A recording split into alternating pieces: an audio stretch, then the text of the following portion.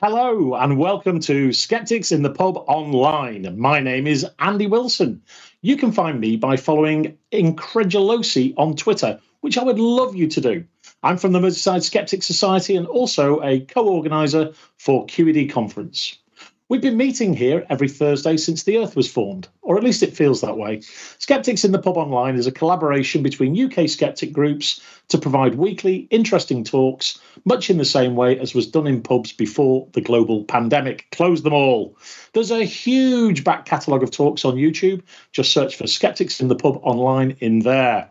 If you like what we're doing, be sure to send us some money at http://sitp.online/donate. Also, if you want to address the inevitable inaccuracies in my questions during the show, we can meet in our virtual pub, the Lock-in's Razor, afterward, and maybe have a fight about it in the car park.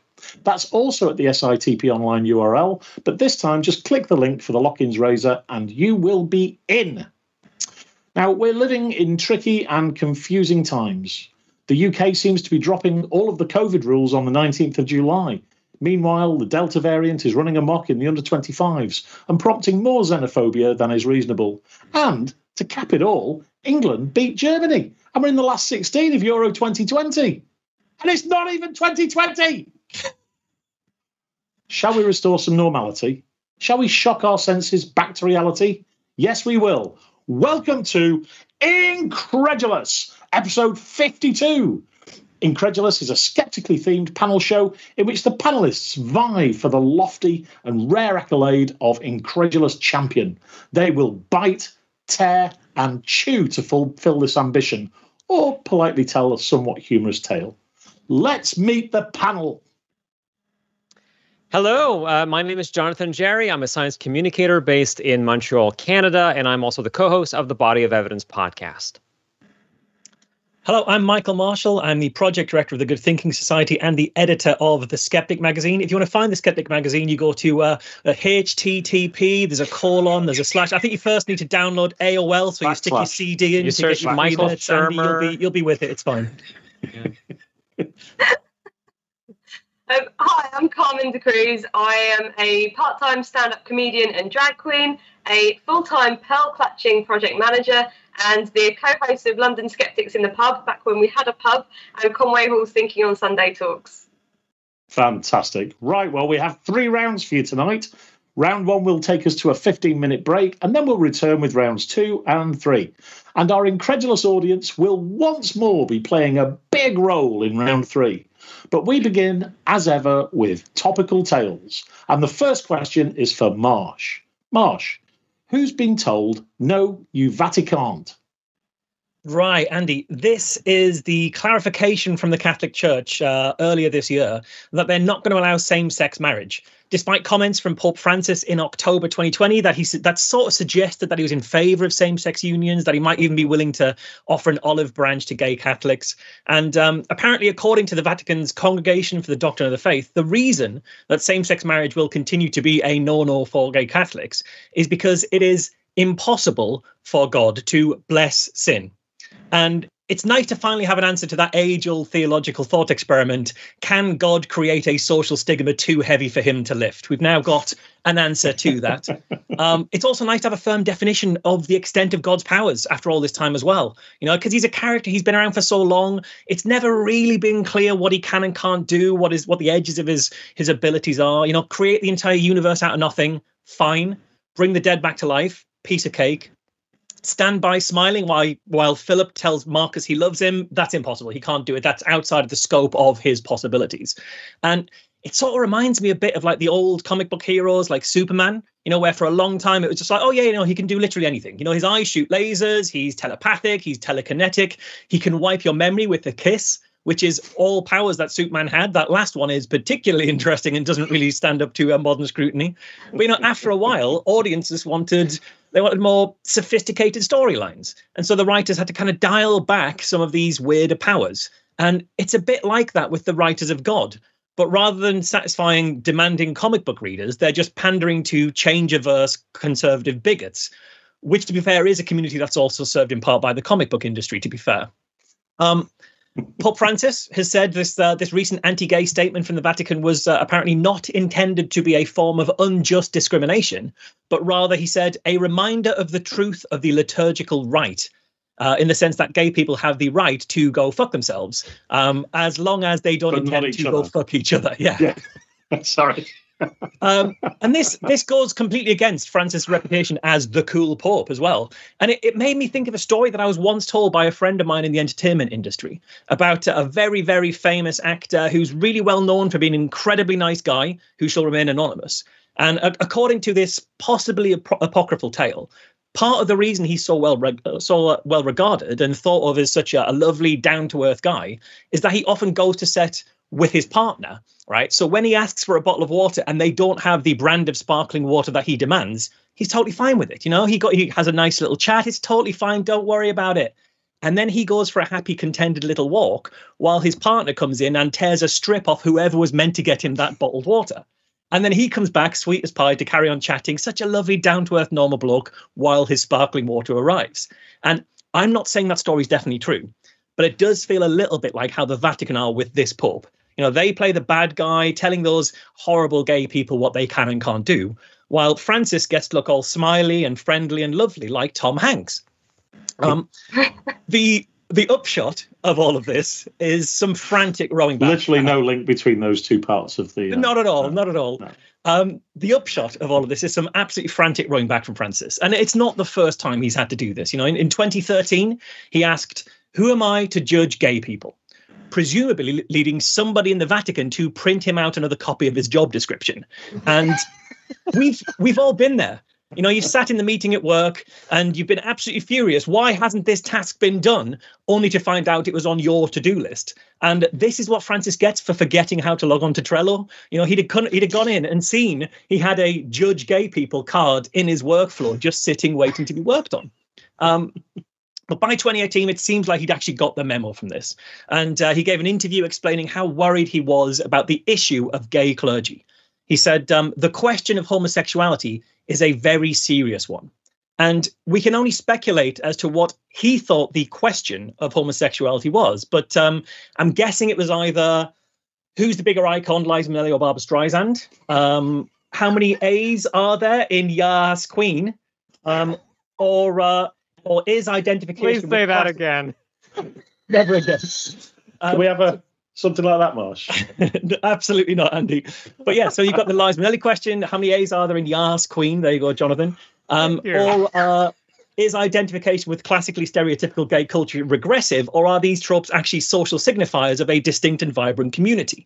These may be the questions that Pope Francis is asking himself. But in any case, whatever answer he's come up to whatever question he thought homosexual presented, that answer was to, quote, urge that persons with this rooted tendency not be accepted into the ministry or consecrated life, because he said homosexuality is fashionable, but there is no room for it in the lives of priests and nuns.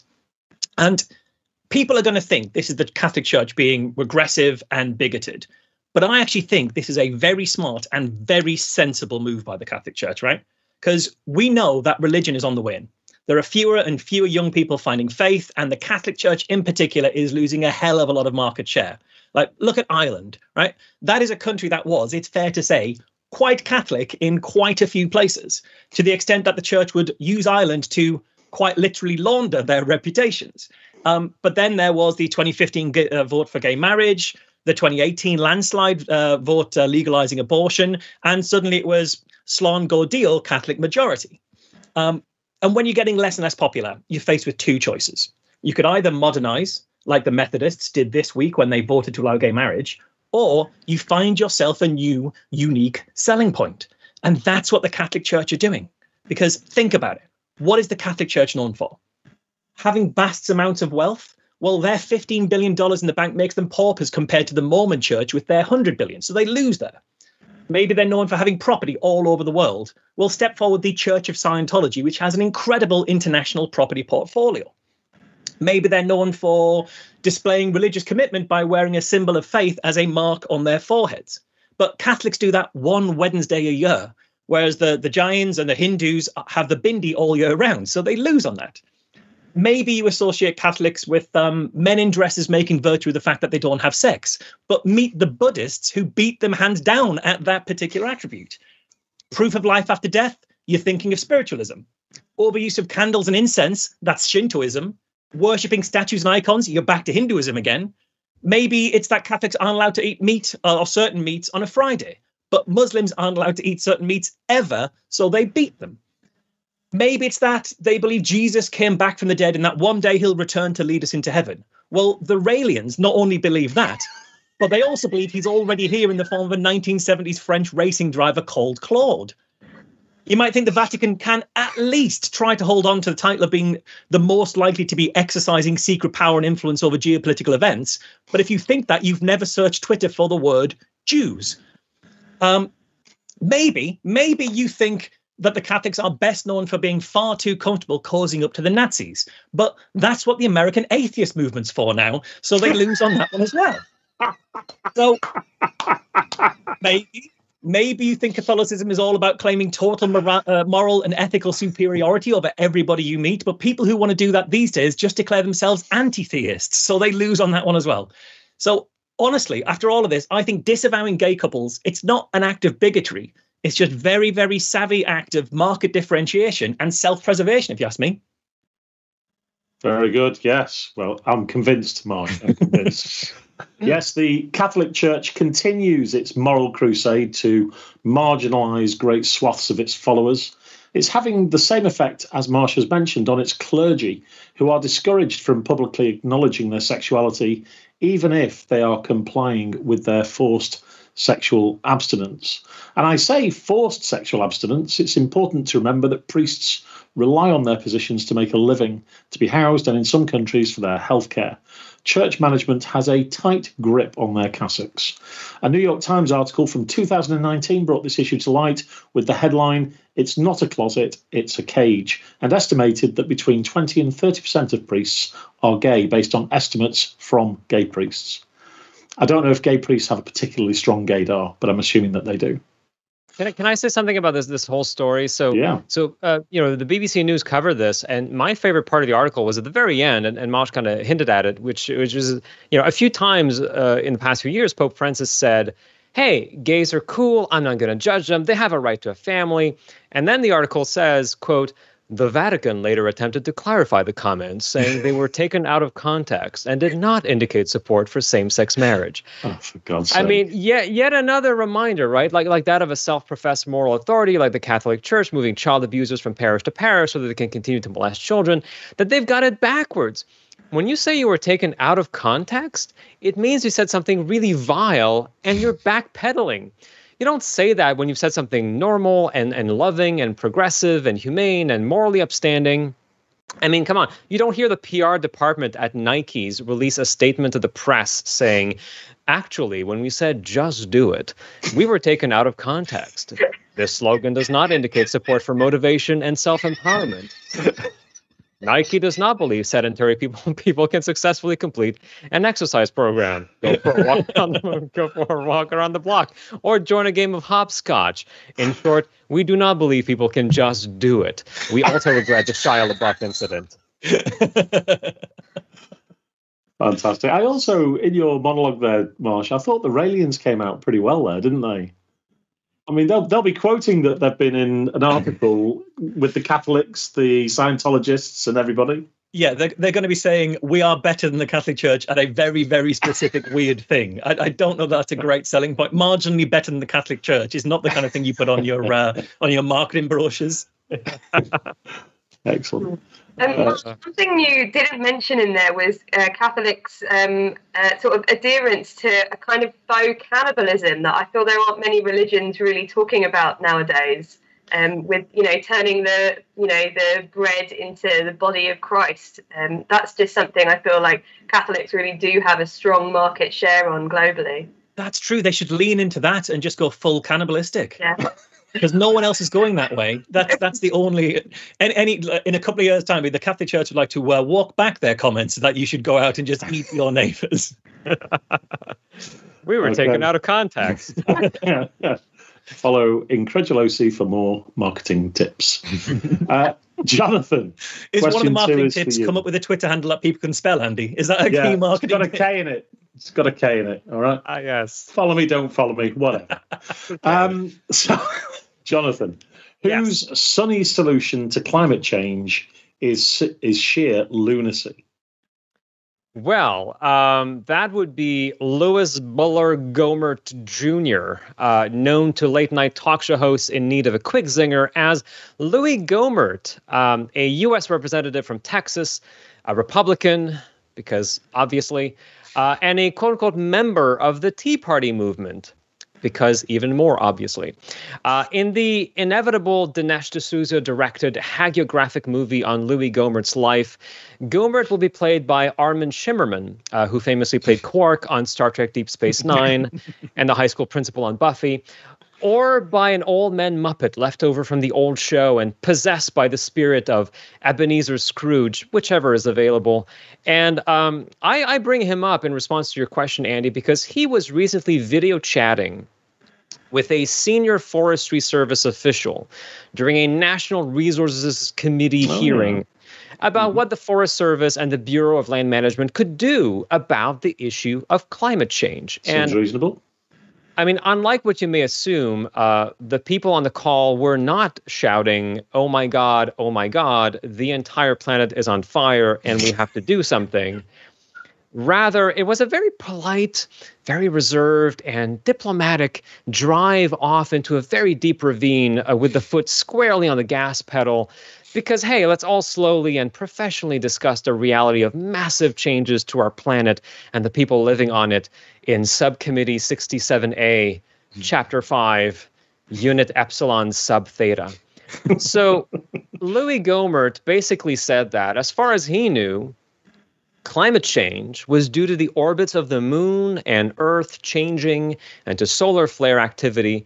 And so he asked with a serious face if there was anything that the National Forest Service or the Bureau of Land Management could do to change the course of the moon's orbit or of the Earth's orbit around the sun, since that would have, he claimed, profound effects on our climate. Now, some people thought that he was seriously suggesting that we look into a feat of solar system engineering only dreamt of by the writers of Star Trek The Next Generation, but it was clear to me that he was being sarcastic. And to prove my point, I decided to take a look at Louis Gohmert's Wikipedia page. Nice. Now, I'm sorry, Andy, but since the podcast Citation Needed does not allow for guest stars, I have decided to turn my segment on your show into Citation Needed. So let's go to Wikipedia. The Internet's encyclopedia, which lists Andy Wilson as a Scottish landscape painter, or the frontman for New Zealand punk trio Die, Die, Die. I've had a very busy lockdown. Or as a ballet dancer. Andy, you really have to pick one job and stick to it. So You carry on. Gohmert, I'll be right back. Yeah. I guess, are we continuing? What is happening now? I don't know what you've done is The Scottish landscape said painter something that's walk triggered past. Andy to forget that he's Clearly. on a live broadcast. I apologize, Andy, for triggering you. I didn't mean to do so. The doorbell, Andy? Do you have to let the cat out? Yeah, something like that. So, boys and girls, Welcome to let's real go back. life, folks. Let's go back to Wikipedia and look at Louis Gohmert. So Louis Gohmert, according to Wikipedia, served in the JAG Corps, which makes him a jagoff. And JAG, of course, stands for Judge, Jury, and Executioner, and is the favorite TV show of the 50 to 70 who lives in Jacksonville, Florida demo. Very key demographic for television. Season 76 of that show is particularly poignant. In 2013, following the Boston Marathon bombing, Gohmert said that he didn't think the FBI had acted with due diligence regarding alleged bomber Tamerlan Tsarnaev, because he said the FBI was more interested in Christian groups than in groups that might be considered less politically correct to target. This was immediately followed by Gohmert rapidly pulling a random woman in a hijab close to his body and stating that he had a lot of Muslim friends. Gohmert also filed a lawsuit last December to prevent electoral votes for Joe Biden from being counted in Congress, because if you don't count them, they never existed, which is presumably what Gomert's mom taught him about his brain cells. Honey, if you don't count them, they never existed. Much of Gomert's Wikipedia page, Andy, it reads like a teen magazine quiz called "Are You and Jared Padalecki Compatible?" But it's the Tea Party edition, you know. Do you reject the scientific consensus on climate change? Would you also say that Pope Francis was incorrect in pointing out that climate change is a serious problem? Do you think that life begins at conception? Do you oppose gays and lesbians from serving in the military? And do you think school teachers should be armed to the teeth? And are you ready to say it on Fox News 2 days after the Sandy Hook massacre? If you answered yes to all of the above, you are Louis Gomert's ideal cisgendered heterosexual female prayer partner who must have excellent cooking skills. Also, if I say Louis Gomert and COVID-19, what 18-letter word comes to mind? No, it's not. He caught COVID-19 after not wearing a mask, which is true. That's way more than 18 letters, Andy, and it's more than one word. No, the word is hydroxychloroquine, which Beautiful. Dr. Louis Gomert, MD from Gray's Anatomy University, endorsed on Fox News because this is the kind of person you look to for medical advice and scientific assessment. The guy who wants to rearrange the solar system to bring the temperature down. But you know what's eyeball busting? Wait, what now? Is that we have now arrived at the section of his Wikipedia page titled Controversies. That's right. Everything I've said so far has been in the regular portion of his Wikipedia page, not in the controversies section. The fact that he thought the FBI was turning a blind eye on Muslim extremists was not controversial enough, apparently. Hydroxychloroquine for COVID on Fox News, not a controversy. In fact, it's pretty much expected. So what did make the cut? So it turns out that he once read a conservative op-ed in front of the House in 2012 that compared Barack Obama to Adolf Hitler. Also, he believes in terror babies, which is not the title of an upcoming Shudder original featuring Bruce Willis sleepwalking into another paycheck, but rather a claim that terrorists were giving birth in the U.S. so that their babies could be U.S. citizens, and then they would get trained as terrorists, and they could easily infiltrate their country of birth to carry out their nefarious plans. Terror babies. At the bottom of his Wikipedia page, it says, "See also," and it points to other page on topics related to Louis Gomert. And I want to send some flowers and maybe my autographed copy of The Usual Suspects DVD. I know Bryan Singer did not age well. To the Wikipedia editor who made the choice on Louis Gomert's Wikipedia page to write, "See also our article on conspiracy theories." And look, I want to end on this very delicious anecdote, which is that in 2012, Gomert stated his strong support of a trans-Alaskan pipeline as a means for caribou to have more sex. Wait, what, you ask? I'm glad you did, Andy. I'm glad you did. Yeah, I know. So let me explain. So caribou is what we in North America call reindeer, Andy. I'm glad I could clear that up. Thank you. But seriously, Gomert said, quote, "When the caribou want to go on a date, they invite each other to head over to the pipeline.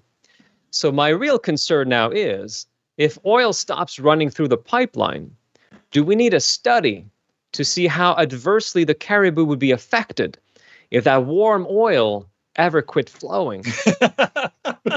Flow, baby, flow. Tea Party, baby. So I propose Louis Gomert from now on be referred to as the man more worried about caribou sex than about global warming.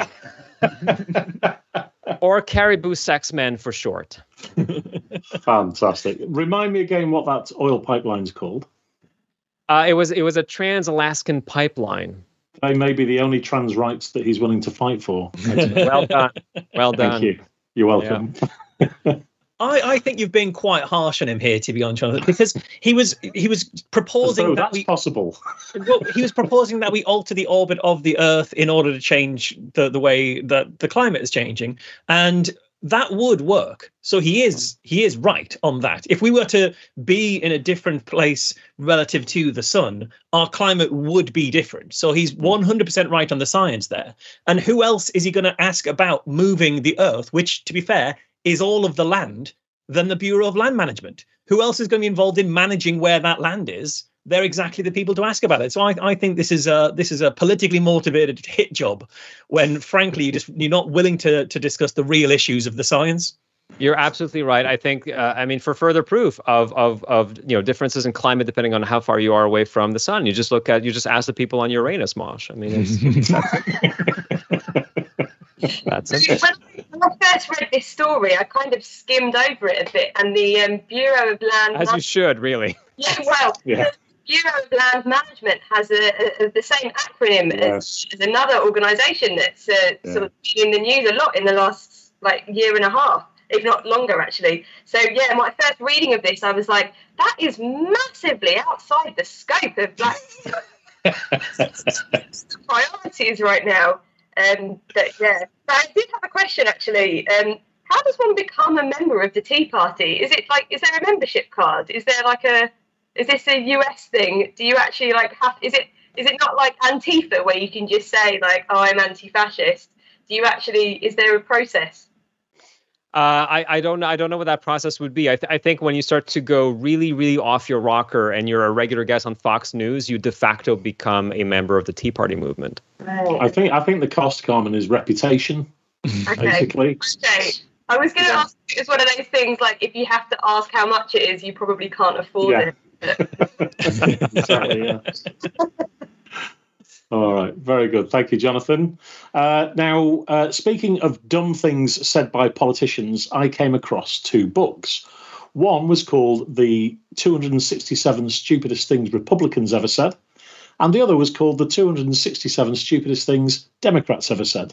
Obviously, both were written before former President 45 was in office, because it would be impossible to edit that list down to 267 now. But my panel's job is to determine from the following list which is which. Note that none of these will be from former President 45. Jonathan, I'll give you extra marks if you can guess who the politician was, which would be quite easy for this one, I think. So here's the quote. I'll give you extra marks, Jonathan, if you do it without moving your lips, and if you just freeze while you're speaking, that would really help us all. So, Jonathan, the quote is, "What does an actor know about politics?" Oh, is it Republican or Democrat? And for extra marks, who is it? Well, that would have been against Ronald Reagan, so it would have been a Democrat who said it. Incorrect. It was said by Republican Ronald Reagan, criticising Ed Asner, who was then president of the Screen Actors Guild, for opposing American foreign policy. That's brilliant. Ronald Reagan asks, what does an actor know about politics? Marsh, here's another one. We shall reach greater and greater platitudes of achievement. Was that Democrat or Republican? So I think you're going to try and trick me into thinking this is Republican. I'm going to say Democrats. I reckon it might have been Biden at one point. Okay, well, the answer is ting, Democrat. But it was Richard J. Daley, who was mayor of Chicago in 1955 to 1976. Oh, right, yeah, sorry. Richard, it's obvious now I mentioned it, isn't it? Yeah. It sounded like something that George W. Bush would have said at some point. Yeah, it did. Carmen, an American politician said this: wherever I have gone in this country, I have found Americans.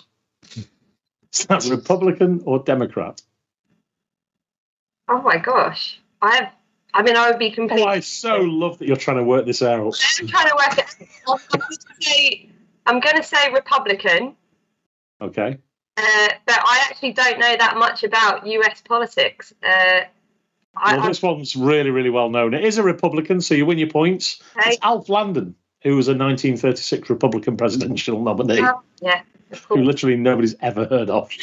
Jonathan. Here's another one for you. Who will the Antichrist be? I don't know. Nobody else knows. Of course, he'll be Jewish.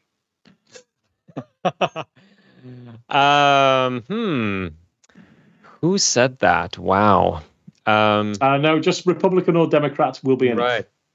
It's I'm gonna go with a Republican.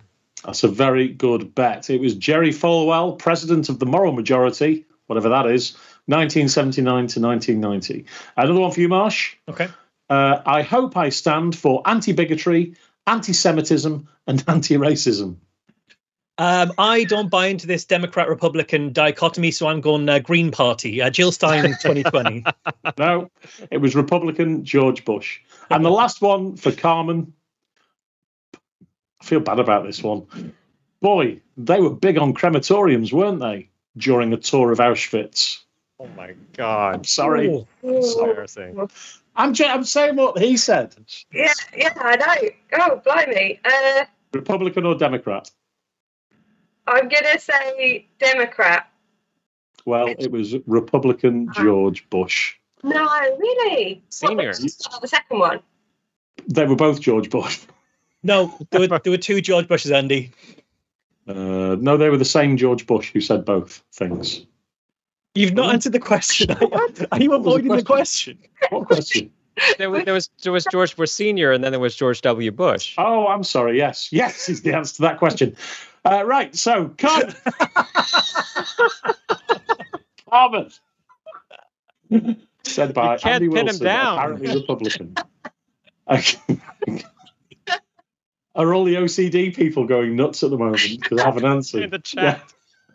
Yeah. George Bush Jr. Right. All right. Yeah. Question 3. Carmen. Who is the nicest nurse you've ever heard of? Let's continue with the theme. Yeah. Who's the nicest nurse you've ever heard of? Thank you. I'm so glad you asked. You're welcome. An anti-vaxxer nurse who compared lockdown to the Holocaust was struck off. Kate Shemirani used her status as a healthcare professional to spread distorted propaganda and conspiracy theories about the COVID-19 pandemic. Now, Kate Shemirani is no Florence Nightingale, so please note that I have some trigger warnings in here for medical procedures, a little bit of anti-Semitism, and some pretty horrific wordplay. So let's begin. I tried to write a vaccine joke, but you have to be over 34 to get it. Oh. Solid. Yeah. So Kate Shemirani is an aesthetic nurse who specialises in cosmetic treatment. And I'll come back to aesthetic nursing later because it is important. She's also a campaigner who said that nurses were complicit in genocide, vaccination teams should be renamed death squads, and called the NHS the new Auschwitz in reference to the Holocaust. Now, I used to work in the NHS. It's a little known fact about me, and I can tell you for a fact that anti-Semitism is totally out of scope of the NHS's remit. With all the budget cuts, this is some unfair expectations on what NHS staff do with their time. The article goes on to say that the Mom of Four also wrongly claimed that symptoms of the virus were caused by 5G and vaccines were rushed through because they want to kill you and face masks do not stop viruses. Much like Shemirani's grasp of correlation and causation, in some extreme cases, being a mum of four may lead to highly lethal logical failures. In my experience, one of the worst side effects of 5G is that my family can WhatsApp me at any time. They say loss of taste is one of the symptoms of COVID, and I dyed my hair blue in May 2019, which is about the same time as the UK got its first 5G mast. So, your favourite conspiracy theory around right now is that the new £20 notes have a 5G tower and a coronavirus icon on them. What? I've not heard this. I know. I actually stopped doing cocaine pre-pandemic, so I can't prove this to you. You'll just have to trust. The £20 note actually has JMW Turner printed on it, and I should not. JMW Turner did a rather difficult to see painting that's called A Castle on a Wooded Slope, possibly Durham. So I guess there's only one way to be sure. But I promise you, if you Google it, A Castle on a Wooded Slope, possibly Durham, there is a very unclear painting of a castle that looks a lot like Durham, but we can't be. I can completely say that the vaccines were not rushed through. But even if they were, there are way easier ways to kill people. For example, you could try spreading COVID-19 conspiracy theories. Face masks may not stop a virus, but they do place a physical barrier over people talking shit. So I'm still... Miss Shemirani took part in an anti-vaccine protest in central London's Trafalgar Square. She was suspended from the Nursing and Midwifery Council in July last year for spreading misinformation. An NMC Fitness to Practice committee has ruled that her misconduct was so serious that she should be permanently struck from the nursing register. And the panel ruled her fitness to practice as a registered nurse was impaired on public protection and public interest grounds. Nicola Jackson, chair of the committee, said, Mrs. Shemirani has not shown any remorse nor given any explanation for repeatedly spreading misinformation. It actually goes on, there's quite a lot. I've got the whole article here and I wrote all my little notes in it. So Mrs. Shemirani makes incorrect and outdated comments on pharmacological improvements and presents in a dramatic and hysterical fashion to garner interest. Now, the word hysterical was a medical term that's no longer used, but used to be used for why are you like this? So I do feel that Nicola Jackson has a point when it comes to Mrs. Shemirani. The panel considered Mrs. Shemirani to have been deeply offensive to the nursing and medical professions by using inflammatory and derogatory language to describe other nursing and healthcare professionals. And she used her nursing status as a way to endorse her own distorted propaganda. She's actually been a registered nurse with the NMC since 1986 and did work in the NHS, but now describes herself as an aesthetic nurse practitioner. She used her social media brand, Kate Shemirani, Natural Nurse in a Toxic World, to spread her opinions, often referring to herself as a registered nurse and wearing a nurse's uniform in her videos. The irony of slagging off other nurses while mimicking their look is absolutely not lost on me. So do you remember that we said that she's an aesthetic nurse and her social media brand is Natural Nurse in a Toxic World? And it makes me really wonder what the cutoff point is for describing something as natural. So what aesthetic nurses actually do. So it's all cosmetic surgery and some non-surgical procedures that include things like lip fillers. So fillers are made of sugar molecules or composed of hyaluronic acids, collagens, which Could you repeat that, please? I'm going to have a sip of water for this next bit. Hyaluronic acid, Andy. Come on, get thanks, to the Jonathan. Right. Collagens, which may come from pigs, cows, cadavers, or may be generated in a laboratory, the person's own transplanted fat and biosynthetic polymers. Examples of the latter include calcium hydroxylapatite, polycaprolactone, polymethacrylate, and polylactic acid. Photofacials, I had to Google all of this. Oh, fantastic. I hope the incredulous audience is giving you some claps in the Twitch chat right now, because I could never have got through those. I'm not a medical professional. I just project manager in the NHS. Photofacials are where lights and lasers are used to smooth out blemishes. I use a filter. Rotating instrument to remove the outer layers of the skin. Microneedling is pricking the skin to stimulate collagen growth. There's no jokes in this bit, by the way. This is just me describing all of these horrible procedures. Tattoo removal uses lasers to burn tattoos off. Non-surgical body contouring includes freezing off pockets of fat, lasering them off, or targeting them with deoxycholic acid, which I had to Google earlier to pronounce it, but the only one I could find was one in an Indian accent, so I don't know if I pronounced that correctly as we were saying. Deoxycholic acid is a type of bile. So that's very delightful. This is the Natural Nurse in a Toxic World, everyone. That's fantastic. I say fantastic, but I mean the opposite of fantastic. Oh, you mentioned microneedling. Now, I've encountered that recently, and somebody I know is a... I was going to say, you do look younger, Andy, today. I think it was a filter. Thank you. Every time I put a pound on, it stretches the skin a little bit more, you know? But microneedling is also used to quote, improve the penetration of vitamin-based creams, or so the story goes. That would be a version of aesthetic medicine, I'm guessing. But yeah. I guess I don't know why you'd want to do that, because it has, sort of putting intentional cuts in your skin is going to have some other side effects as well. Yeah, I don't get it either. Well, I'm not an expert on cosmetic. I do have some friends who have had some cosmetic things done, and I never notice. But yeah, they sort of, it's very delicate. You see them sometimes touching their face in a particular way, and that's how I know if one of my friends has recently had something done. I just like drinking water. It's a hell of a lot cheaper, and I don't fancy a rotating device peeling off layers of my skin at this point in my life. Yes, she posted to her social media, the nurse vaccination teams need to be renamed death squads, and claimed that NMC was working to murder the old, infirm, disabled, vulnerable and sick, and said, we are now in possession of enough evidence against the NMC in relation to the facilitation of the terrorist agenda to commit genocide.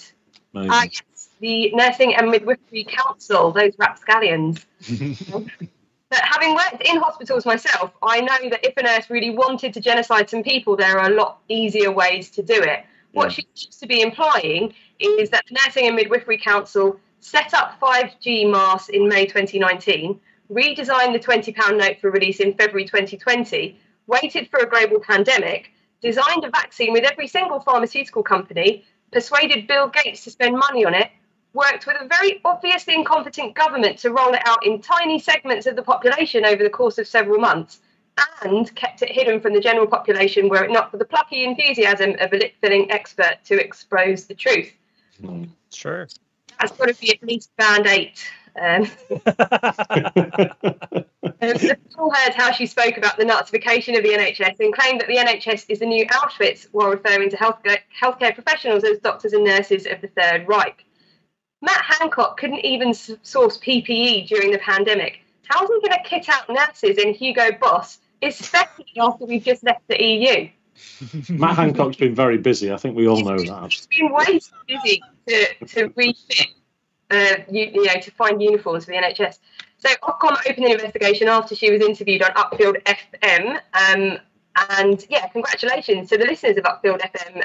Upfield FM also services the residents of Crowborough. So well done to anyone in Upfield and Crowborough in that area who were able to use the 5G masts and radio waves in order to report Mrs. Shemirani to Ofcom in the first place. Excellent work. Mrs. Shemirani's social media accounts with Facebook, Twitter, YouTube and Instagram have since been blocked, which just goes to show that one of the upsides of being a 5G conspiracy theorist is that you won't have to use it for very long. Very good. Very nice. Very nice.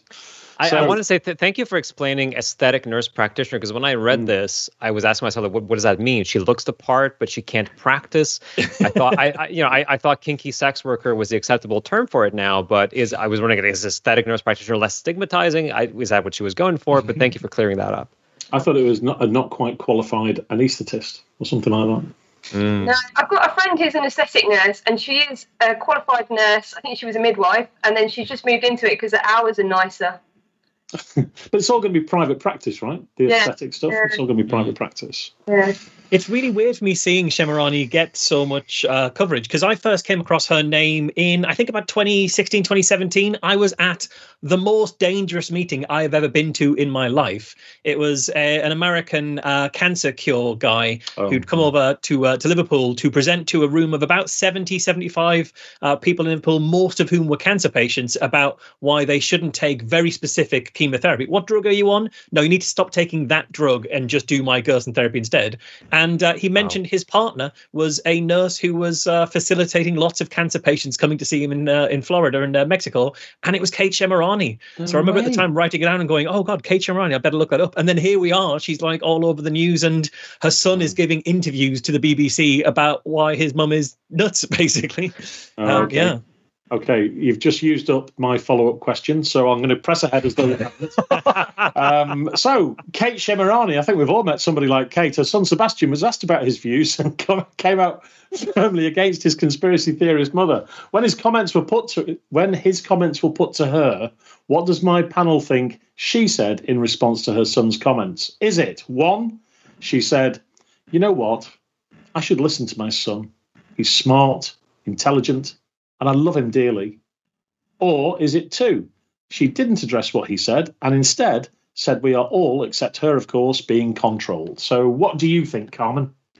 I mean, I'm going to say, I would have said 2, but she doesn't have a platform anymore to say anything. So I don't know, but yeah, I would go for 2.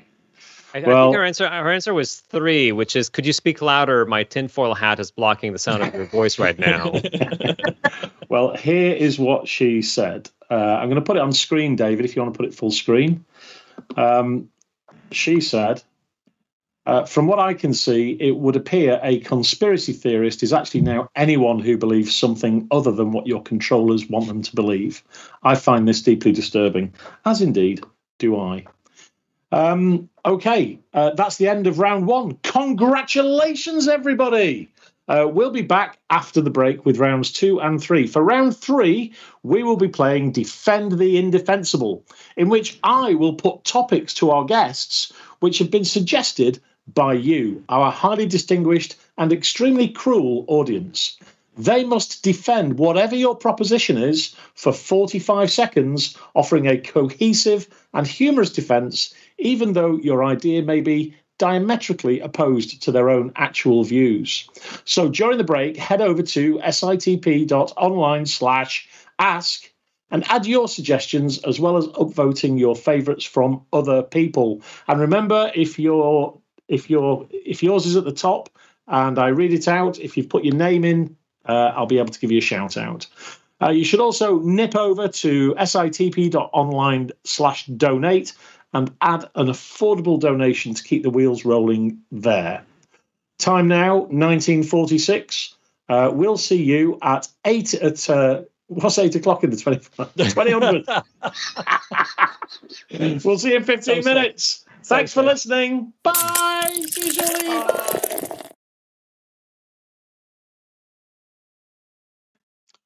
Welcome back to Inkredulous, episode 52.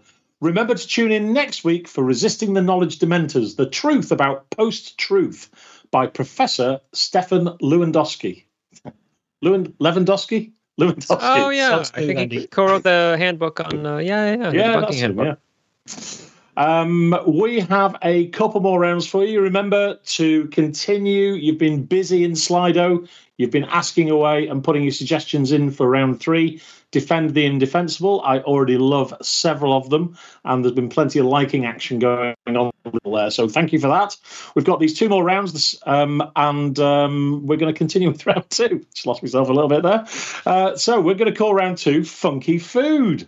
And we begin with a question authored by my Merseyside Skeptics colleague, Mark Horn. Thanks, Mark. Just me then. Okay. Jonathan.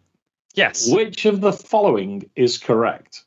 Is it 1? Wait, I'm going to take notes, Andy, because your multiple choice answers are like 3-paragraph long each. I can't remember them. This isn't homework.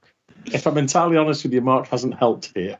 So, which of the following is correct? Unbelievable. All right, is it number 1? Adolf Frederick, King of Sweden, was a constitutional monarch from 1751 to his death in 1771. He was just a figurehead at the time because the country was actually ruled by Sweden's 2 biggest political parties, the Hats, the Conservative Party of Officers and Gentlemen, and the Caps, the Liberal Party of Peasants and Clergy. He died at the age of 60 in Stockholm owing to digestive problems attributed to a feast of lobster, caviar, sauerkraut, kippers, champagne, and multiple servings of beloved Swedish pudding, hetvarg. Or is the following true? Charles Theodore, the Elector of Bavaria, had a variety of titles. He was the Count Palatine, Duke of Jülich, Duke of Berg and Prince Elector of the famously non-Roman, non-holy, non-empirical Holy Roman Empire. He was also Duke of Bavaria from 1777 to his death in 1799, and so is probably best known to skeptics as the man who disbanded the actual Illuminati. Theodore died after catching Legionnaire's disease from an undercooked and poorly stored Gansebraten feast. Gansebraten is a meal with roasted Christmas goose. Or is it 3? Countess Elizabeth Bathory of Hungary, a significant landowner in the Kingdom of Hungary, is the official holder of the Guinness Book of Records title of the most prolific female murderer. She was convicted of torturing and killing hundreds of teenage girls, mostly from the minor gentry, over a 20-year period. Much unsubstantiated folklore surrounds her grim deeds, including her supposedly bathing in the blood of her victims. She was saved from execution by her family's status and sentenced instead to life imprisonment in a castle. Bathory died shortly thereafter from prussic acid poisoning, aka cyanide, thought to have been delivered through a meal of Very's Herka, which is blood sausage, by an incensed relative of one of her victims. So is it the king who ate himself to death, the Illuminati crushing Legionnaire's disease victim, or the bathed in blood murderess ironically killed by blood sausage? Yeah, I mean, it's a shame that we're not doing this a few years into the future, because these are all questions about essentially politicians dying from eating too much. And Donald Trump could have made the cut. I mean, it's really unfortunate. So I'm familiar with Elizabeth Bathory. It's the only one that I'm really familiar with, because she was rumored to be a vampire, right? She was rumored of bathing in the blood of these young girls in order to remain young and to, because she's a vampire, she needs to feed on blood. As far as I know, she died when she was walled off into a tower, and so she must have died of lack of food and not from prussic acid poisoning. So I'm going to say that one is actually false. Mm-hmm. I'm going to go. It's going to be a toss up between 1 and 2, between Frederick and Charles, and I'm going to go with Charles with Legionnaire disease. I'm going to say that's number 2 is a correct one. All right, thank you very much indeed. Carmen, would you like to have a go at this one? The king who ate himself to death, Illuminati crushing Legionnaire's victim, or bathed in blood murderess? I was also going to go for 2, just because I feel but like... you can't now. I can't now. I can't. So you can, but it ruins it for everybody. I'm going to go... I also don't... I knew a bit about Elizabeth Bathory from when I used to be a goth. Yeah. But I don't know exactly how she died, all that much about her life. So, actually, no, I'm going to go for Elizabeth Bathory. Come on, girl power. I like her old murderer power. Yeah, I used to know a bit about her from when I was a goth. Not a lot about how she died or much about her life. That covers quite a lot. That rules out quite a lot about her. It was basically just the look, to be honest. I admired her aesthetics. Yeah. Yeah. See, I was going to go for that. I was going to go for that one because I think Jonathan was very, very close to having it, saying that that she couldn't have died through poisoning because she was walled in. I actually think she did die from poisoning, but they walled her in as a way of covering up the fact that they poisoned her. It was just the perfect crime, something from an Agatha Christie. So I would have gone for that had Carmen's extensive biographical detail on Elizabeth Bathory not come through. So otherwise, then I'm quite happy to go for this king who lobstered himself to death. It seems like a very kingy thing to do. So yeah, fine, we'll go with him. Adolf. You always go for Adolf. That's always been my motto my entire life. Go with Adolf. Well, the correct answer is him. The king who ate himself to death. Well done. Great reasoning there, Marsh. Great reasoning. Adolf. That's why I all about. People laughed when I got that tattoo. They said I'd regret that tattoo, but go Adolf. Honestly, it's great. The king who ate himself to death is actually the way he's referred to in Swedish history. King Adolf Fredrik of Sweden ate hetvarg, and they are cream-filled pastries which are served in bowls of hot milk and cinnamon, and they look absolutely delicious. He had 14 of them. Okay, Marsh, it's your question next. Okay.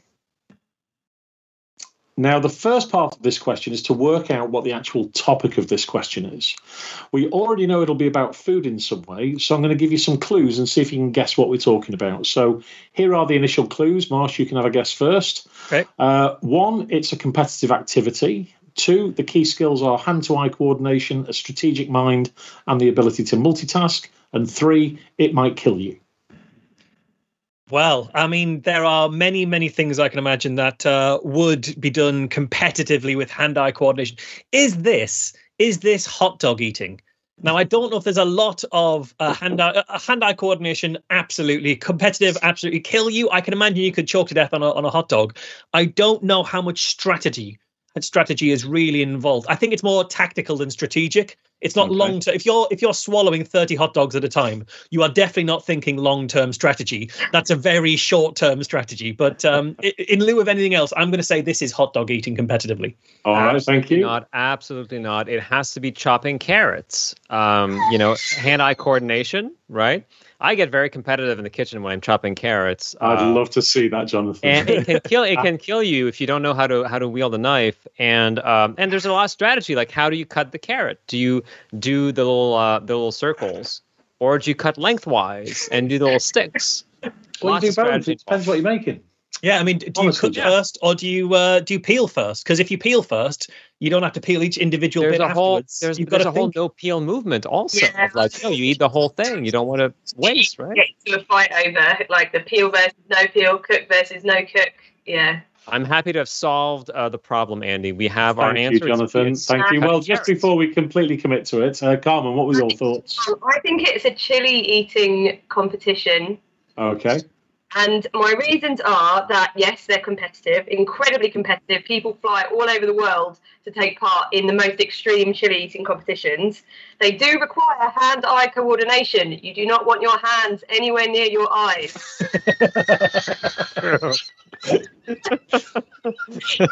Strong element of strategy and knowing where your closest bathroom is.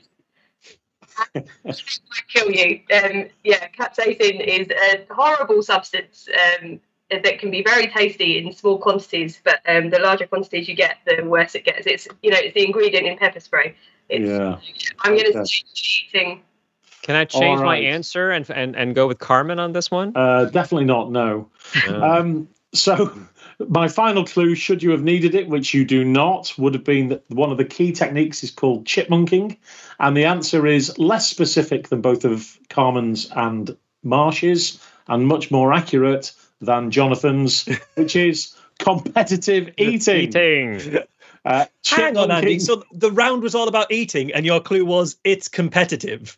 That's somewhat giving us. Well, I absolutely knew that going in, and I just had nothing else. So chipmunking is when, at the end of the allocated time, competitors can stuff their faces with food and finish eating it, even over the time allocated. In competitive eating, typically contestants are challenged to eat as many hot dogs or chicken wings as they can in a specified amount of time between 5 and 30 minutes. Now, Marsh, your question has multiple parts and a very awkward segue. See if you can spot it. In 2018, Molly Schuyler set a world record for eating wings. So how many wings do you think she ate in 30 minutes, Marsh? It's not multiple choice. Just have a stab. This is only the first part. This is 30 minutes. 30 minutes, yeah. See, when it comes to hot dogs, I don't know why I keep going to hot dogs, but my mind was hot dogs first. I know they can power through hot dogs very, very quickly, and they can stuff more into them than you would think humanly possible. So I reckon she's definitely at multiple wings per minute, or WPM over the course of the half hour.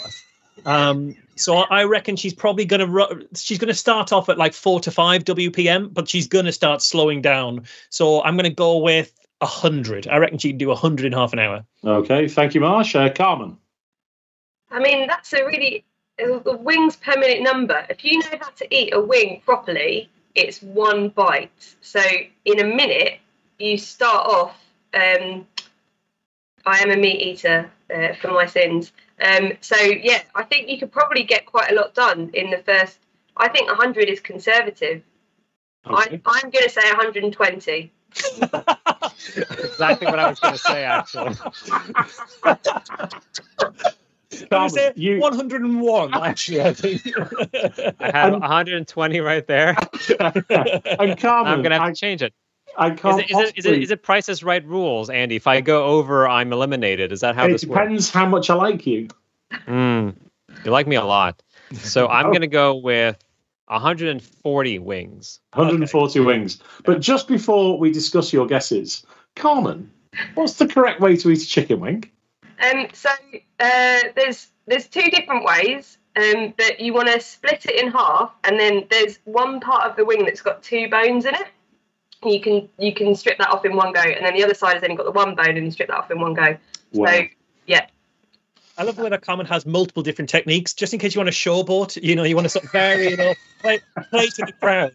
It depends who you're taking to Nando's, you know what I mean? If you're going to your mum, it's a different kettle of fish than if you're going on a first date. All right. So the correct answer is an astonishing 501. What? 501. This is what it looks like when somebody eats. David, full screen, please. This is what it looks like when somebody eats all of those. Is Andy just going to do it? That's what he's waiting for. His card passes. Here we are. There you go. Round 2 is half an hour long. This is what it looks like. Okay. It's just powering. I think she's using one of your techniques there. Yeah. But I love that she has her hair away from her face. Oh, yes. By shaving both sides of her head. That's commitment, isn't it? Well, she's got a little ponytail there. For later, yeah. Now the confetti. So, that's what that looks like. As well. Okay. So much confetti, you can't even see her barfing it out. Well, they're not allowed to barf until afterwards. There we go, afterwards. Yeah. Competitive eating has a dark history of choking. Sometimes dark to death. history. Sometimes to death. For that, Jonathan. I'm not sure it's worth. I'm not sure that deserved how happy you seemed after you stopped. But thank you for interrupting to interject with that. Sure. My pleasure. Stomach rupture, water intoxication, heart attacks, and even a broken jaw are some of the ailments. Almost one of these is almost certainly to have been the cause of King Adolf Frederick's death in the last question. And to mention hot dogs, they have been described as the perfect choking hazard. But for the next part of Marsh's question... described by who? Like Choking Monthly? That sounds like an accolade rather than a warning. By medical professionals, because I'm not going to go into it, but there's a whole pseudoscience that argues that hot dogs should be reformulated so that they present less of a choking hazard. And that idea is based on an inaccurate analysis of the data about how many children get choked by hot dogs. Wow, you really do weird research for this show. Well, it proved useful on that occasion. So the next part of your question, Marsh, concerns Limburger. Does anyone here know what or who a Limburger is? And we'll start with Carmen, please. Do you know what Limburger is? A Limburger. Is it a pet? So I have to guess if it's a person or if it's... No, just tell me if you know it or not. I have no idea. No, Marsh?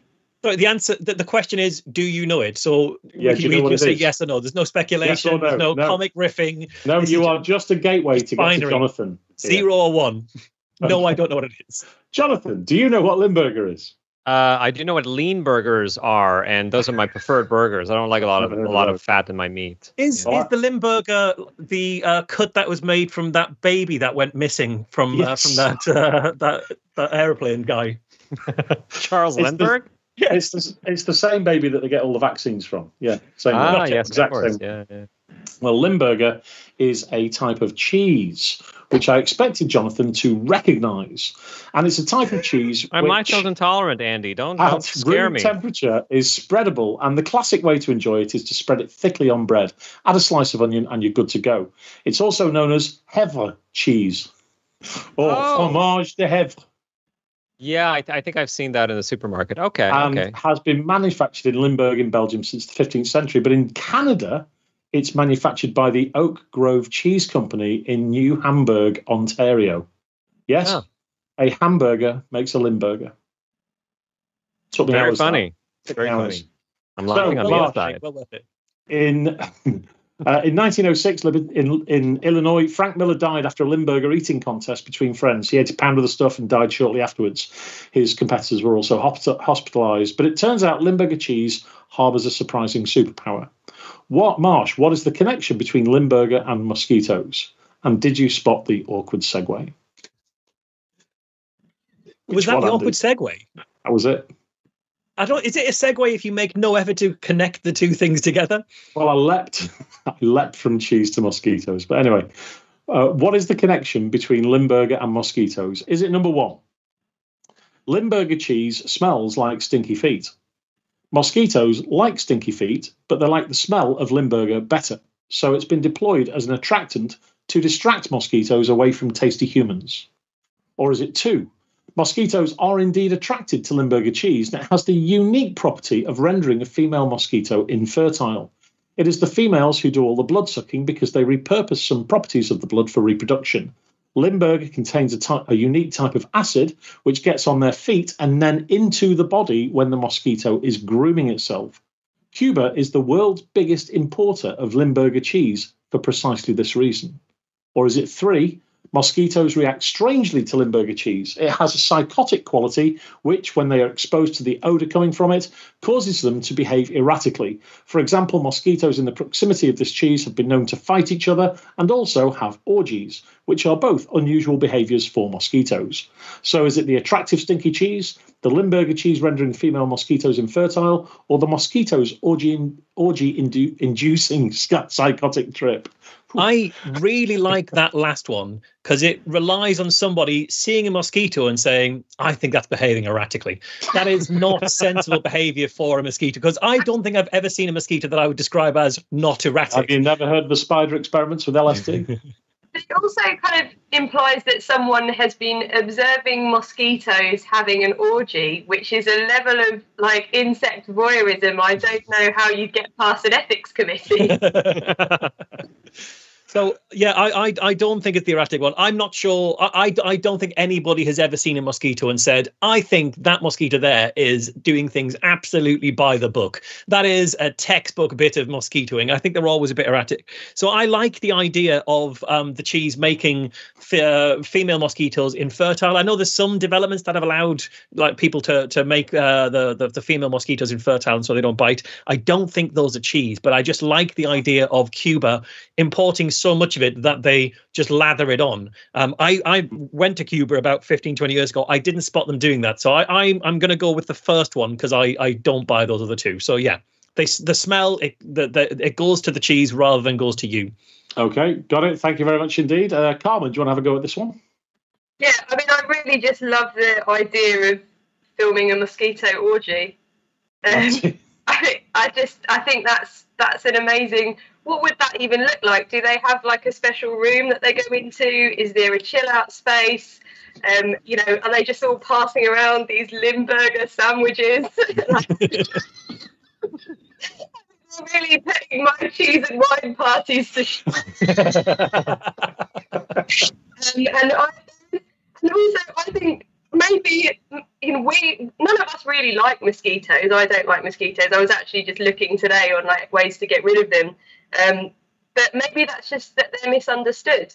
Maybe someone who likes mosquitoes could tell when they're behaving erratically. I don't know.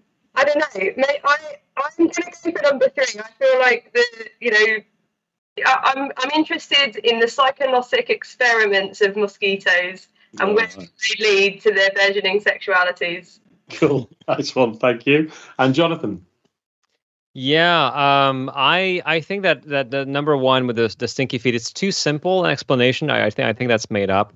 I was gonna go with the orgy, but now I can't. I can't just imagine Andy watching these mosquitoes and going, fantastic. That was a very good Andy Wilson impression. Thank you. Jonathan, you can join in if you want on Swarm Hub. No, well done.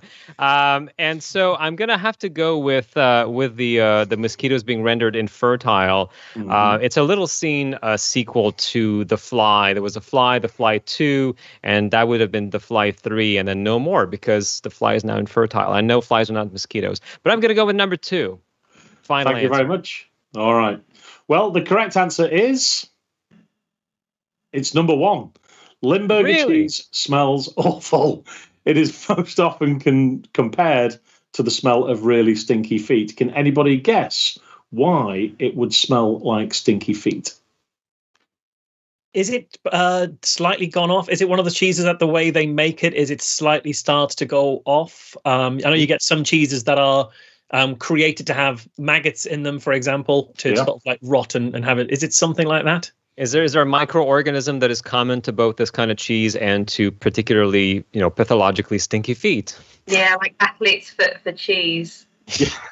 And that is the correct answer, Jonathan. Well done, sir. Well done. Okay. It's thanks to the bacterium Brevibacterium linens, which is exactly the same one responsible for smelly feet. It's added to the cheese during manufacturing. Mosquitoes absolutely love this stuff, and it's been used. And it's been used as an attractant to distract mosquitoes from humans. Nowadays, of course, the bacterium is applied to the cheese in a controlled way. How does my panel think the monks who first made this cheese applied the bacterium? It's going to be the wine crushing type thing, isn't it? They're just standing 100%. They trampled the cheese with their naked feet, Disgusting. Which is quite the picture. How do you feel about it, Jonathan? As a disgusting. It's disgusting. But that's got to have happened. At some point, that happened for the first time. I know. So I can't figure that out. There's a guy who got caught, and then he was like, no, but I'm doing, it's a transformation process. Trust me, we're going to eat it afterwards. It was a kink, it was. Yeah, totally. So in 1996, Bart Knowles published a paper which showed that mosquitoes were equally attracted to smelly feet and Limburger cheese, for which he was the proud recipient of an Ig Nobel Award. Yes. Huh. And question 3 in round 2, this is for you, Carmen. Microwave ovens are ubiquitous in kitchens all over the world. The technology was invented by accident in 1946. Which of the following did it also lead to? Is it 1? When it was made, I love that you're all making notes. I love that. When it was made commercially available, there was some adoption, even though it was very expensive. Unfortunately, the manufacturers hadn't yet perfected the slotted choke method to contain the microwaves within the device. In one example, a user lost 3 fingers after standing in close proximity to the device. Or is it 2? Microwave energy was used in early experiments to reanimate frozen hamsters. The hamsters would be brought down to temperature in an ice bath until the heart stopped beating. Then, after an hour and a half, microwaves were targeted at the heart to restart it. This replaced the initial hot spoon method of targeted reheating. Or is it 3? The magnetron responsible for generating the microwave energy consumed significant power. In the USA in 1979, when microwave sales peaked hugely, this caused several problems for power companies. The first sounds familiar in that peak demand would happen during ad breaks in sports fixtures as families reloaded their popcorn. There were some outages for this reason, but the second is that the machines were left on standby all day.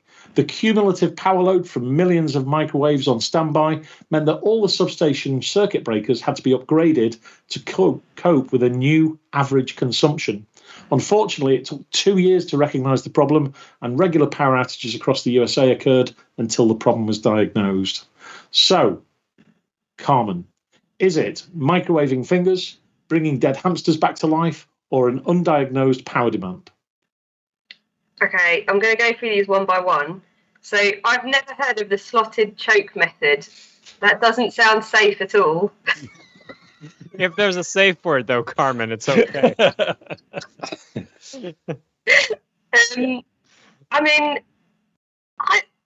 I'm thinking of my microwave, which came with my flat, and it's very old, and it's stained yellow. For all its faults, I can't imagine losing my fingers in it. Well, remember that in history, when these first came out, they were more like the size of a double oven. They were really tall. Remember that. Right. They were very different to the technology we see today. Okay. All right. So maybe, possibly, I'm not sure. Microwave energy hamsters and the hot spoon method. I love the idea of a reanimated hamsters. Is that a thing? Are there like real world applications? Well, I guess there would be. This is the part where you answer the question rather than ask the question, Carmen. I'm just going through the system, right? Don't interrupt my process. If I had a hamster and it died and I put it in the microwave. For anyone watching this at home, do not do this. Setting. My microwave's got a kebab setting. So stick a toothpick through it first, right? I think, yeah, it has to be a wooden one, obviously. Yes. Yeah.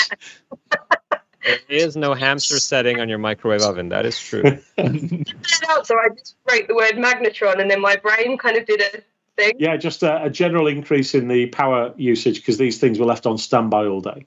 Yeah, that's cool. And I also, I did catch at the end that you said it was the United States. I know that there was issues in the UK with power outages due to everyone putting on their kettles at the same time when Coronation Street had an ad break. I think I'm going to go for number 2 because the idea of reanimating hamsters is amazing. Brilliant. It's got to be one. It has to be. We need to get the scientists on this now. Thank you, Carmen. Jonathan. It can't be number 2 because that is actually the plot to the next sequel for Disney's Frozen. They're gonna sell a lot of hamster plush toys. So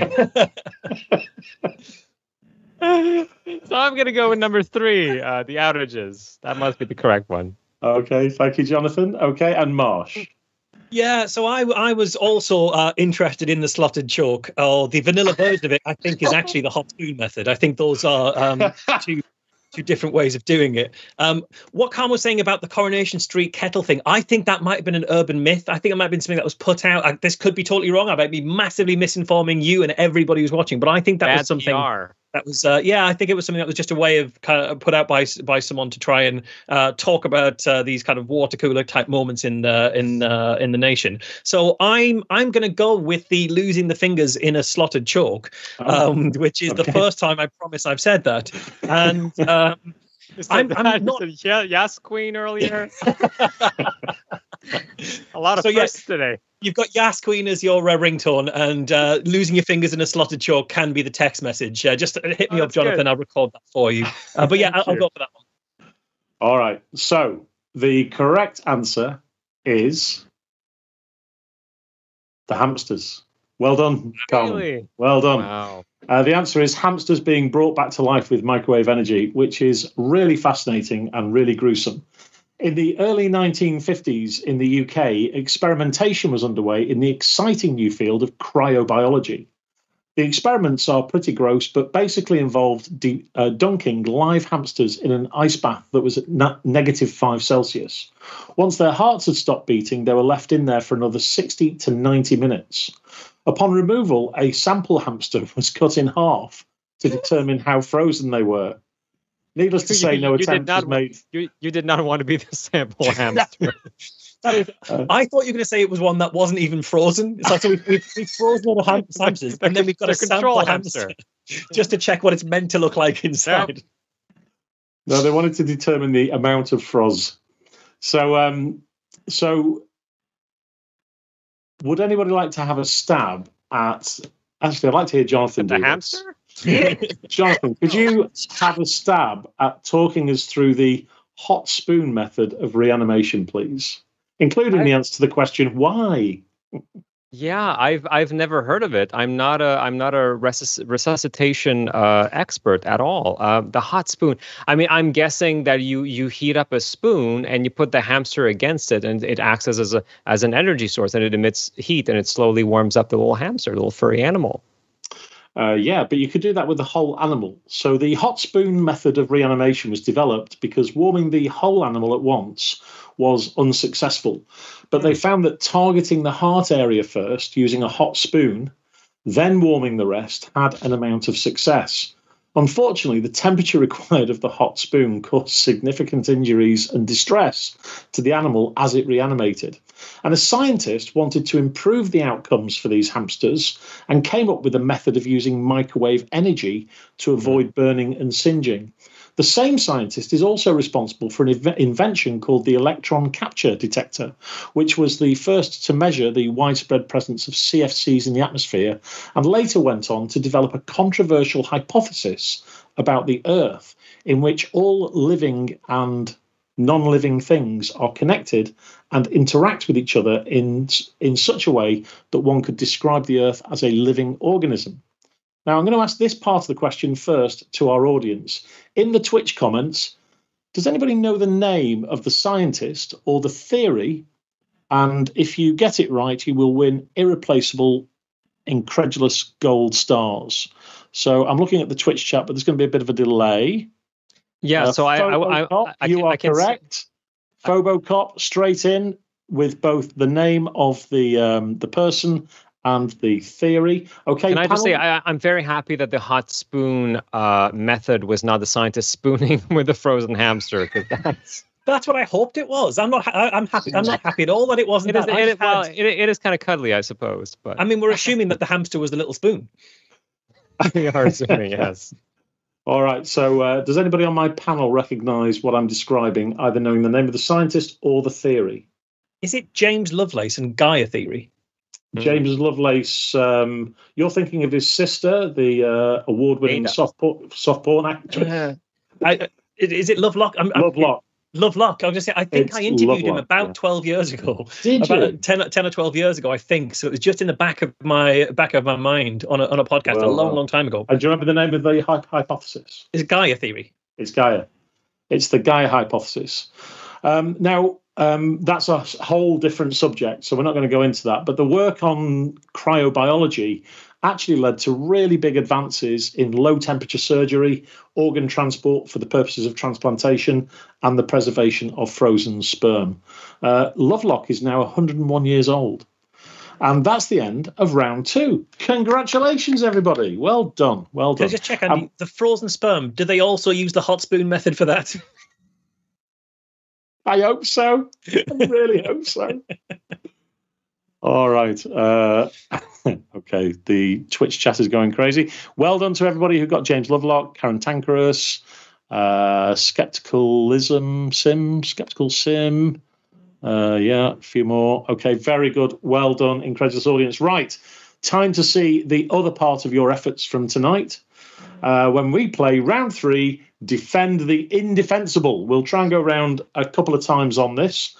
So it's time to hear what the audience think you should defend. It's going to be 45 seconds. I'll have a timer on the clock, and we're going to get going now. So, David, I'm about to put the timer on. Let's do this first. So, we're going to go first with Marsh. And the topic is from Skeptical Gumby, Piers Morgan. Go. So I'm defending Piers Morgan. I actually think Piers Morgan is someone who people actually don't see that he's actually a very, very good, very smart, very intelligent person. So, for example, look at the phone hacking scandal. Loads of people went to prison over that. Piers Morgan hacked those phones and he's not in prison. He got away with it. You've got to be very smart and very capable to get away with hacking Paul McCartney's phone, admit it live on BBC Radio and never go to prison over it, even though you can then go to Parliament and lie about it. People say Piers Morgan during the coronavirus showed that he actually is a very smart guy who knows an awful lot of stuff. And where's this Piers Morgan come from? He's changed his mind. No, he always knew what was right. All the times he was wrong previously just showed that he wanted to be a prick. He always knew what the right thing was. He was choosing not to. Now when he's right, it's not a mistake. It's a tactic. Well done, Marsh. Your time is up. Congratulations. Thank you very much. The second one on our list is also for Marsh, but I'm going to come back to that one shortly. So Skeptical Gumby's come up with another one. We might come back to that one. Somebody called Go On, Try and Defend That. Jonathan, this is for you. Marmite is disgusting and should be banned. I have to defend the saying, or I have to defend Marmite? You have to defend that Marmite is actually disgusting. So Marmite is actually very disgusting. We don't even have it here in Canada. I'm just going to restart your timer, actually, because you stole some time there. Please. So Marmite is actually very disgusting. That's why we don't store it in Canada. You can't even buy this in Canada. It's not even legal. You can't import it or export it at all. It is made with the bacterium that is responsible for stinky feet and for that type of cheese that we mentioned earlier. They just put that in there. They put some goo in there, and that's your Marmite that you spread on your toasts. It is absolutely, I mean, it could be used for biological warfare. Actually, there's going to be a big meeting of the United Nations very soon to come to an agreement, just like the nuclear disarmament agreement, to never sell Marmite anywhere, because that thing will kill you. That's all I have to say about this. It's disgusting. Well, that's 45 seconds. Congratulations. Well done. Okay, Carmen, you're next. Carmen, yours is from Igor. And yours is autism causes vaccines. Ready, go. Autism causes vaccines. I would actually go one step further and say all types of neurodiversity have contributed to the improvement of vaccines globally. I think it takes a special type of person who must obviously be neurodiverse in order to connect ideas together in a way that is very difficult for neurotypical people to do. I am a huge fan of autistics. It is likely I am one myself, although as someone raised female, that obviously never got spotted. I'm very good at masking. So yes, I would say that autism absolutely does cause vaccines to be created, and the world would be a worse place without neurodiversity and vaccines. Yes, very nice, very nice. Just for the audience, not sure how indefensible that was. Yeah, I'm not sure. But just is this international sign language for something? Masking. I love that. I love sign language for Yas Queen is what it is. There's a cat who wants to play now, apparently. I do have a cat on my lap. I have been very cool. Watch the Twitch chat go crazy. Okay, we're back to you, Marsh. And this one is from Big Jizzy Man Cow. Okay. Yeah, I understand there's only a website called that. There is a website that Eli Bosnick set up and redirected it to my Wikipedia page. That's yes. So from Big Jizzy Mancow, can't say that enough, defend the idea that Marsh wasn't responsible for COVID. This is a very easy thing for me to defend. There is no way in the world that I was responsible for COVID. I have been far too busy causing all the other atrocities that are out there. I'm not even looking at COVID. That's too obvious. You don't even know the things that I've been getting up to, the things that I'm going to unleash upon the world. Because you just think, right, you've had your COVID. That was somebody else. I'm not even going to drop them in it. They're going to show themselves to the world soon. You've had your COVID. Just as you get back out in the world, bam, my first plan is going to hit you. And it's going to absolutely blow your mind. You think you're going to be back out there in restaurants and seeing friends and seeing family and having like relationships and actually enjoying your life? Absolutely not. I have plans for the entire world to keep you all locked down, under control, and where I can be broadcasting you on a regular basis on Inkredulous. That's my plan for the entire world. You did sound disturbingly like Donald Trump at the end. But thank you very much, Marsh. Very good. I was so much so that Mildred has now left. She wanted no part of any of that. She's fucked off. And who can blame Mildred for that? Jonathan, are you familiar with a chap called Matt Hancock in the UK and his recent exploits? I'll save that one for Carmen then. Hopefully she does. There's a very good one here that I love called from Tammy Webster X. And Jonathan, you must defend the idea that you should definitely take medical advice from a podcast. Ready, go. So obviously, as we all know, doctors cannot be trusted unless they have a microphone in front of their faces and they are talking about Bombas socks. So if you ever hear, anybody, they might not even have medical credentials, but if they have a podcast and they are selling you Bombas socks or some kind of Casper mattress or movement watches, which are just the best watches ever made in China, you should trust what they have to say on medical conditions. Any sort of medical conditions, really, because that is where the truth lies now. It has to be, because otherwise you're just suppressing free speech, is what I'm saying. And you should never suppress free speech. It's the marketplace of ideas, and podcasting is where it's at. Fantastic. Thank you very much. Very good. Very good. Okay, Carmen, would you defend, please, from Mike Oxlong, shagging your fuck buddy during COVID lockdown while in government? I think that was quite beautifully phrased, that question, actually. Good work, Mike Oxlong. Okay, ready, go. Yeah, so it's really important to continue to shag your fuck buddy regardless of the global situation. Otherwise, they would cease to be a buddy, thus negating the need for one in the first place. If you not fuck your fuck buddy, then they're just a buddy, and that's no fun for anyone. Other than, I don't know, the platonic side of a buddy friendship, I don't really have buddies. I have really good friends. So yes, I think it's imperative to fuck a fuck buddy. The sharing of liquids during that time, as long as you're in some kind of bubble with them, in a kink way, I guess, if that's your thing, might be quite good, I guess. So here I am defending fucking a fuck buddy during a pandemic. I thought I'm going to go for a shower after this. Good work, good work. You've put the idea of a bubble of human fluids inside my mind now, and I can't really get rid of that, unfortunately. Okay, should we do one more before we finish? Sure. If One more? Okay, Marsh. Let's have Skeptical Gumby has got another one there. I want to choose somebody we've not had yet. So,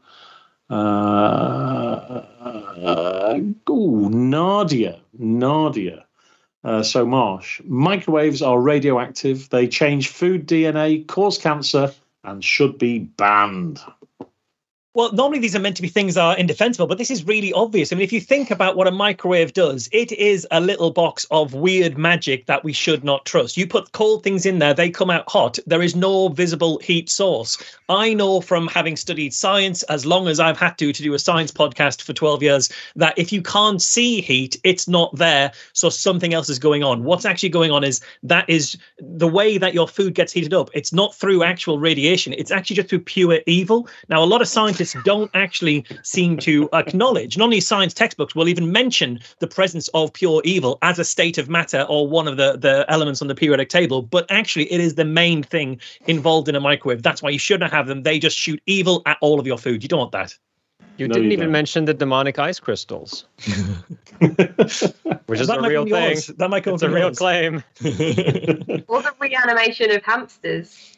Absolutely. All right. For which the next question might be relevant.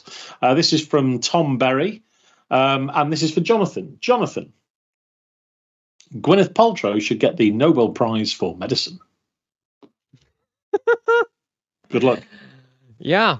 So Gwyneth Paltrow should absolutely get the Nobel Prize in medicine. I mean, for the jade egg alone, I think that she is exploring new horizons, strange new worlds, all that Star Trek stuff, but inside the human body. And I mean, really, it would be a shame if an actual medical doctor won the Nobel Prize in medicine, because they always do. That's the problem. It's a little clique. It's the old boys club, as always, the cigar chomping, clubskis. And now it's time for a woman who is not a medical doctor to win the Nobel Prize in medicine. I think we need to be more open-minded about these things. It's not always evidence-based what she says, but it comes from the heart. Okay, fantastic. Thank you very much indeed. Carmen, it falls upon you to bring it home. This is from Grimbeard, and sadly will be the last one. There are 3 more here from Igor. I feel as though I did one from Igor. Did I do one from Igor? You did one from Igor. Yeah, okay, that's cool. So, Grimbeard, your moment in the sunlight. This is for Carmen. Conspiracy theories are all just a conspiracy by the makers of Bako foil. Go. Yes, that is absolutely true. So all conspiracy theories can actually be traced back to Bako foil and their incessant desire to sell more foil in order to make hats for everyone. So it is Bako, the foil, that has been responsible for every single conspiracy theory that they merely put out just to detract attention away from them, but in such a way that you still go out and buy more any type of foil, but the chances are that some of that will be Bako foil because they do hold quite a large share of the market. So, yeah, Bako foil are absolutely responsible for all conspiracy theories. All roads lead to Rome, all conspiracy theories lead to Bako foil. Nice. Lovely. Well done. Can done their big evil plan be foiled by any chance? Can their plan be foiled? All right. Well, that's it for that. I'll just read a couple more quick ones out. We didn't do that England's win was stolen. The Russian president should be given control over the world. There's a life form in the world superior to cats. Defend that one. Marsha was right to steal his vaccine from an old lady. I don't know what that means. Oh, yes, I do. Defend banning pants made of mixed fabrics, which I first thought said feces. Another one from Tom. That was from Feugl. Tom Berry gave another one. Licking someone is better than a handshake. Nice. Must be busy, Tom Berry. Putting a camera in the gym showers is okay as long as you feel bad about it. Tom, really? Gray the Earthling, last one. A scientific theory is just as valid as anyone else's theory, because why should we be controlled by scientists? Well, that is it for Inkredulous today, and it's time for me to determine this week's winner. I'll be consulting in a moment with my scoring team and taking out my divining rods. Just give me a second. No, Andy's gone to answer the door again. We can still see you, Andy. Leaning out of frame, but not quite. Yeah, which is also great for what is ostensibly an audio podcast as well that you're going to be putting out. So that was just you leaning. Visual humor is just lovely, fantastic. lovely bit of business. Yeah. So the winner is Carmen. Yay. Congratulations, Carmen. You are the new reigning champion of Inkredulous. Please speak to your people and tell them what's on your mind. Thank you very much to my co-panelists and host Andy Wilson and all of the team. I couldn't have done it without your support. I'd like to thank my mum for always believing in me, my dad for not really being around to get in my way.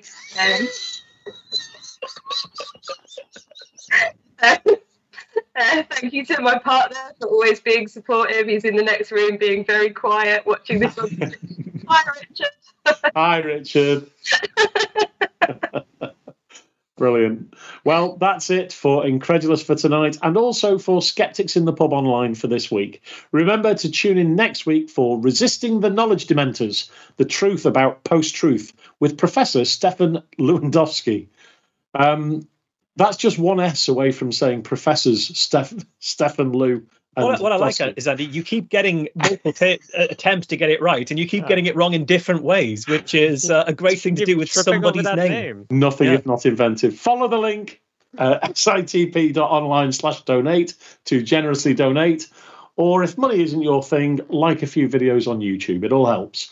Thanks to my production assistant, Rachel Waller, novice question maker, Mark Horn, and also to Morgan Clark, who has the unenviable task of deriving a satisfactory podcast version from this melee. And of course, to the entire technical team who works so feverishly behind the scenes to make these shows happen.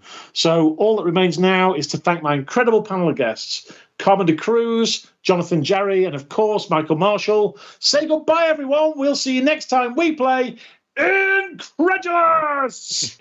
Fun. Bye.